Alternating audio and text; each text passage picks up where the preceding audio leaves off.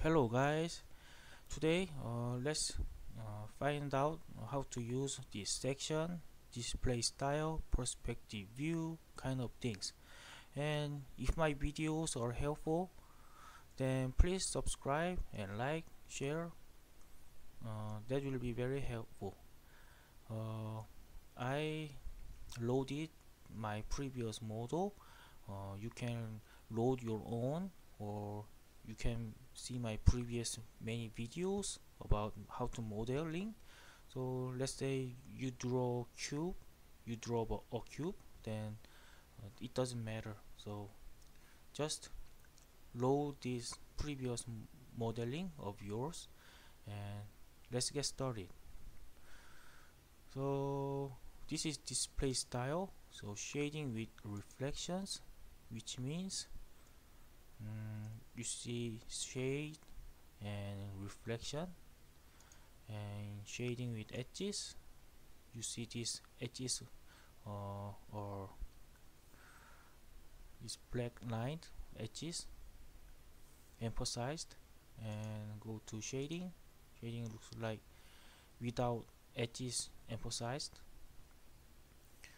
and no hidden, looks like this.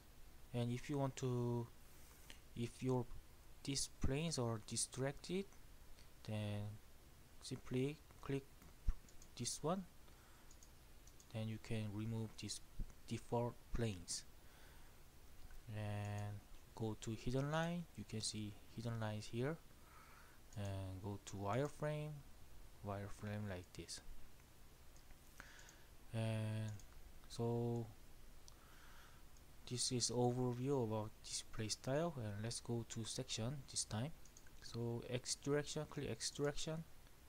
So you can see this cross section of X direction, and select cancel. And for Y direction cross section, you can see like this. See, you can put numbers offset if you would like. And let's go to Z direction. Z direction is like this. And this is perspective view. It simply it magnifies to, this is perspective view. So this is it guys, thank you for watching.